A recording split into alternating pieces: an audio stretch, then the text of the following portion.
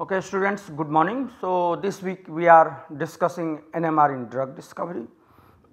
In the last lecture, essentially I discussed how we can use to develop a drug, starting from how we can use the NMR in SAR, structure activity relationship. Then looking at the binding site on the protein, we can start developing the drug. So, we can find another binding site if possible, and then attach these two ligands to have a better binder. I gave you few of the example how we can start from say millimolar binding Kd, like a binding strength Kd, and all the way by joining this fragment we can go up to nanomolar. So, this is called fragment based drug design.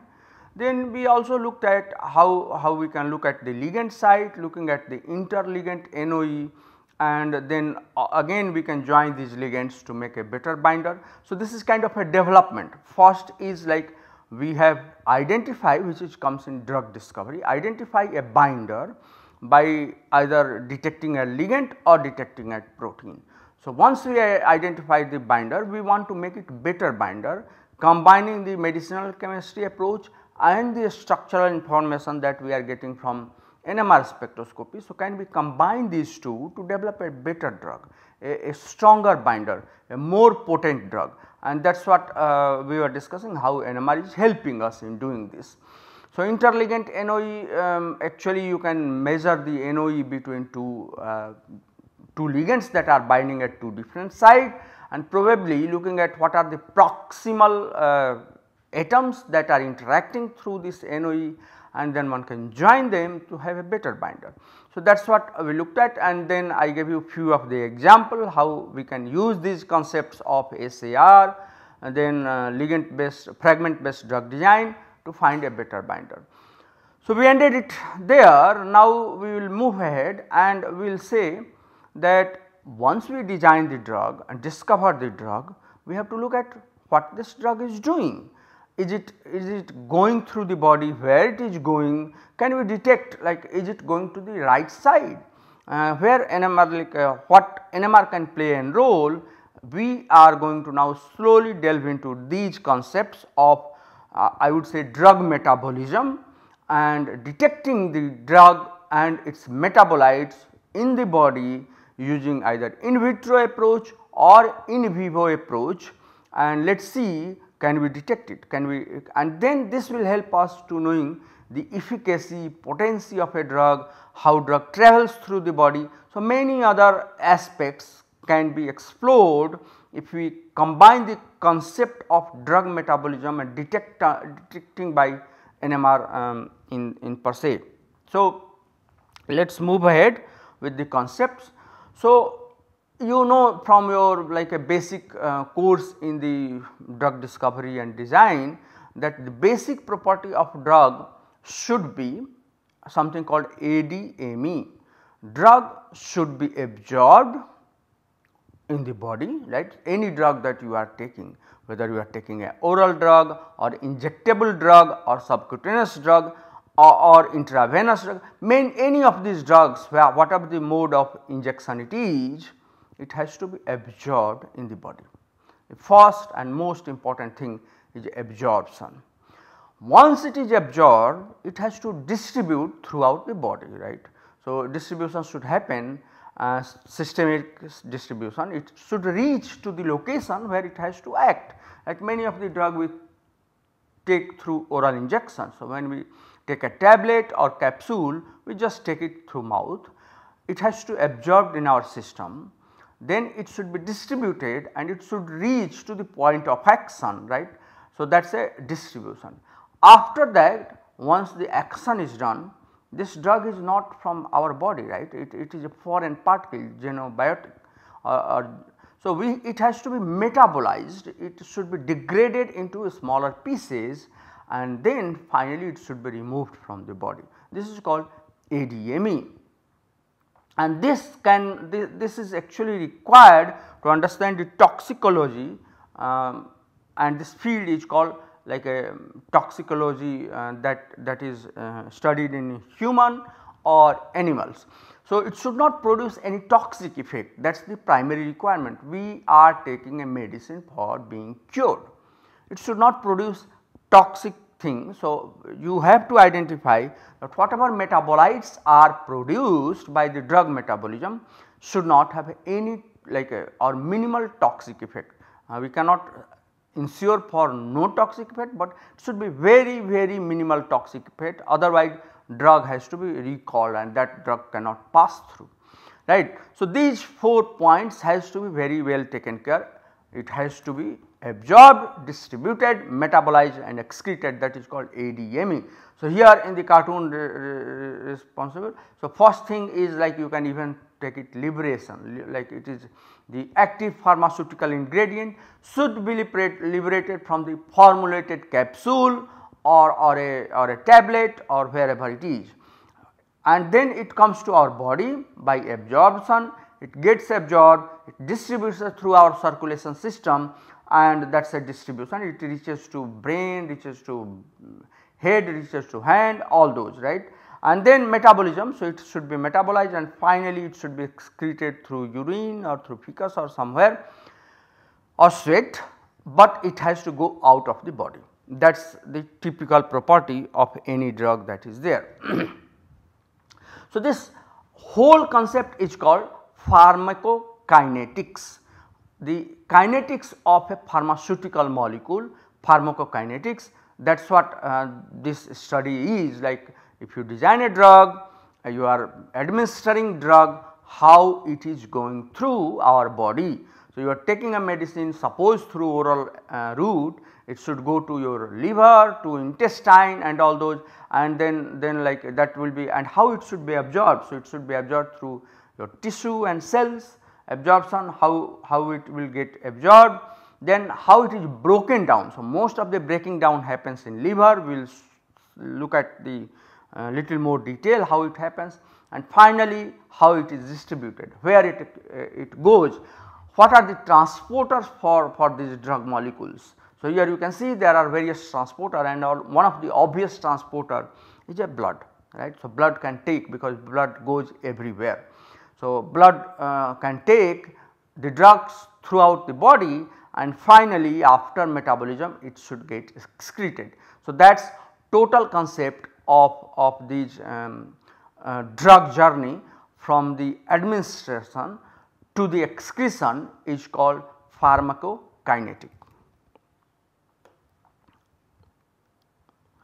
Okay, so drug metabolism and how it can vary among the patients in a drug response, that determines lots of things, right.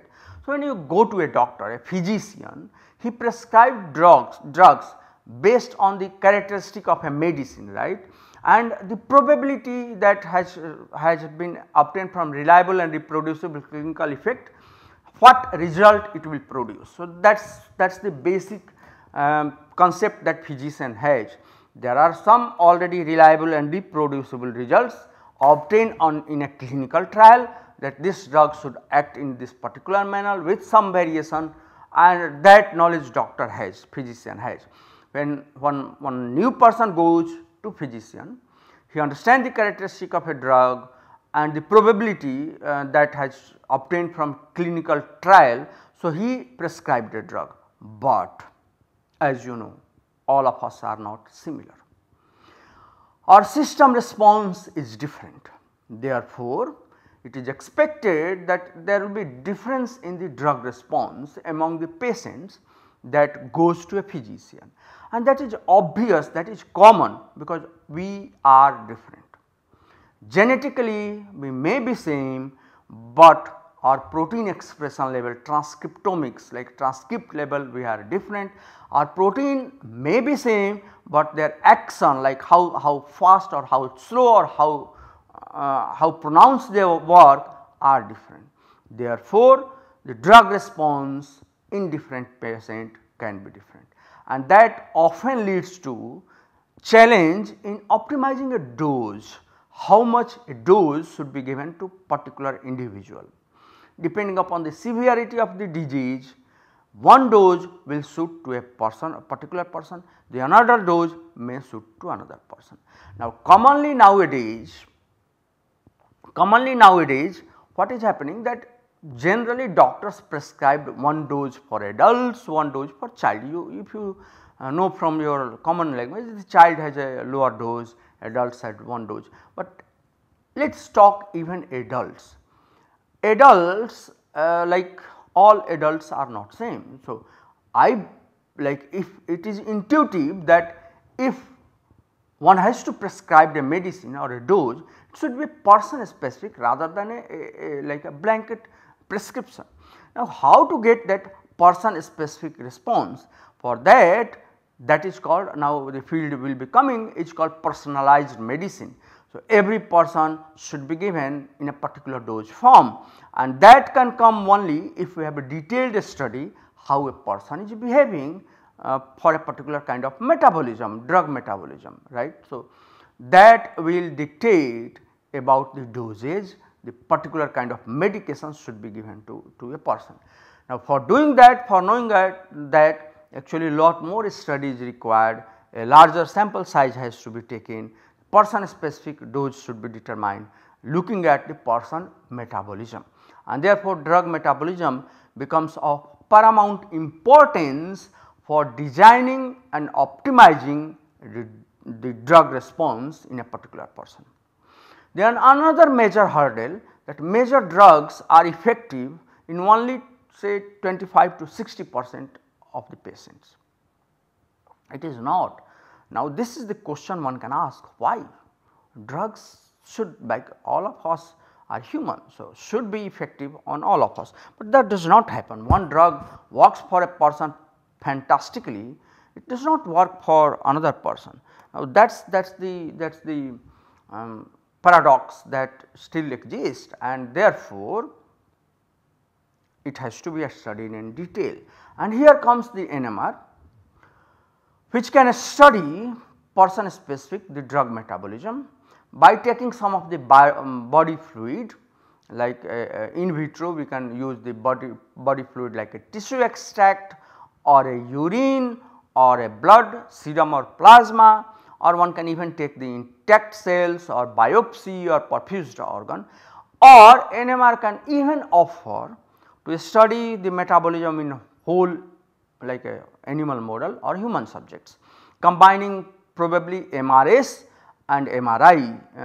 MRS is magnetic resonance spectroscopy and MRI is magnetic resonance imaging.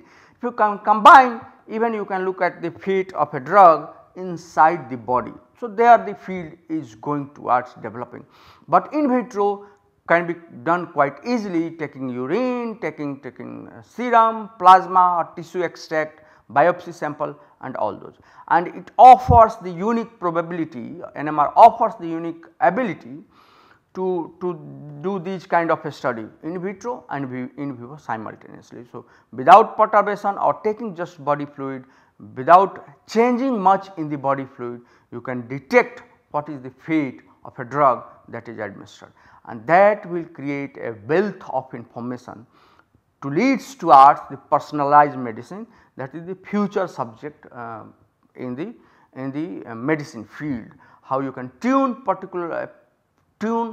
a drug or a dose for a particular patient, that is going to come in future, right. So, what happens for the drug?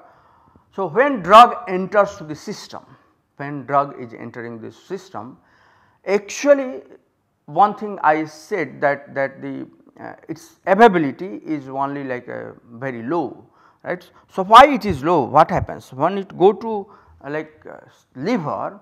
The proteins are there which starts cleaving, right, and there is a heme protein called cytochrome P450 that plays a key role in the metabolism of drug or any xenobiotic. This is a heme protein, this is the structure of a protein, there is a channel here, lots of like here is the N terminus, the prosthetic group where actually heme binds, and here is the C terminus. So, this protein cytochrome P450, it is an important protein. It also involves in biosynthesis and degradation of endogenous component such as steroid, lipids or vitamins it is also responsible for metabolizing any xenobiotics, that drug that we are taking. Therefore, what can happen, the P450 cytochrome P450 action can be differential in a different person. Therefore, the drug that we ask the question why one drug is effective in one person, it is not effective in another person, can be understood that the protein expression can be different in different person, and therefore, the available drug that is there can be also different because of action of this protein called cytochrome P450. So, cytochrome P450 plays an important role in chemical toxicology. So, again this is the structure, it is a heme binding protein, you can see here profile the heme binding site, and in a oxidation reduction reactions coupled with NADPH, cytochrome P450 actually does couple of oxidation reduction, and that helps in metabolizing any xenobiotics. Interestingly, in human there are 54 cytochrome P450 genes, and they are responsible for different kind of metabolism. Today we will be highlighting some of those. So, in liver, which is a major site of the metabolism, this cytochrome P450 exists. Okay. So, this protein cytochrome P450 actually start metabolizing drug, and as we know that once you take this drug here, once you take this medicine, it goes through liver.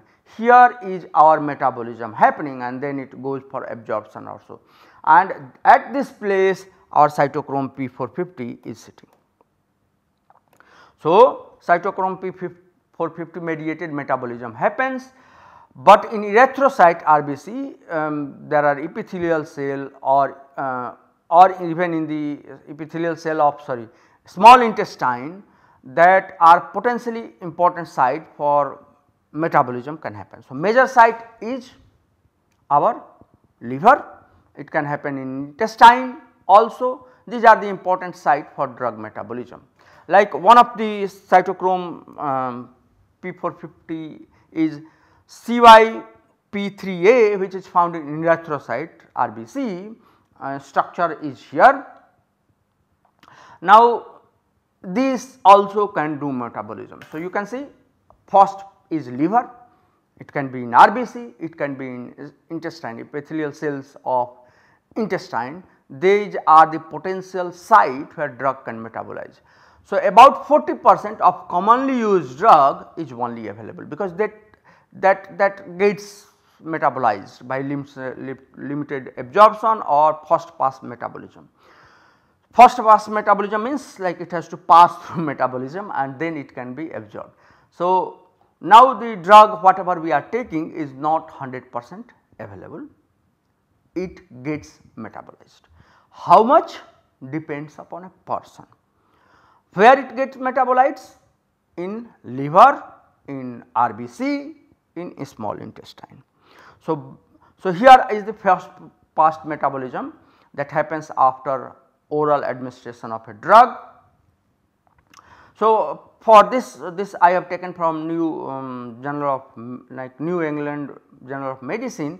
You can see if you are taking the medicine through oral administration, it is entering to the liver. So, this drug is called felodipine, which is actually used for treating the high blood pressure. So, essentially this drug is a calcium channel blocker, and what it does, it works by relaxing the blood vessel. So, heart does not have to pump very hard, and that is how it ease out the blood pressure, right. So, this drug is taken, suppose this drug we are taking 100% felodipine dose. Now, this is going through the liver. Okay. Now, here is liver sitting, then goes to a small intestine and all those, and it gets metabolized. So, here this drug is going 100%. After metabolism, here in RBC we have this protein called CY34A, it starts getting metabolized, and then if you look at the drug percentage, that starts getting reduced from 100%, here is a 45%, here 15%, 13% or so, somewhere it is 19%. So, in gut lumen, in erythrocyte this is 90% or so. Finally, when it comes out and goes for a circulation, it is 15% or 45%. So, rest about 85 to 55% is lost in the metabolism in liver, small intestine and RBC. Now, that is called bioavailability. How much drug is available for circulation, and that has to reach to the point of action. So, 100% it starts, and you can see that about 55% to 85% it gets lost, it gets metabolized. So, this guy, if you take it felodipine, you are taking some 100%, but it is available only 15 to 20%. Now, that requires investigation in a person specific. So, you cannot, because this action of these proteins can be differential in different person. So, you cannot recommend or prescribe one dose for all, it will not fit. So, for one guy it will be very effective, one person it will be very effective, for another person it will not be so effective. So, probably you need to readjust the dose so that that person also gets the significant amount of bioavailable drug to reduce the blood pressure, and therefore, you see the doctor keep changing the dose, right. So, looking at the response from you, it keep changing the dose, it can start from lower dose, then depending upon how you behave they can increase or decrease the dose, if required they increase, if required they can decrease the dose, and that is the iterative process goes on, and that is determined by the bioavailability of a drug. So, here is the detailed description of the same. We are starting from 100%, and then in some of the tissue, erythrocyte and the intestinal tissue, it gets metabolized, and finally we have only 45%, right. So, some of the commonly used drug which has a low bioavailable, you know many of these drugs, and what are the metabolizing enzymes that do, and what is the percentage bioavailable I am showing you. So, one of the drugs, say let us say aspirin, right, we many of us take for headache.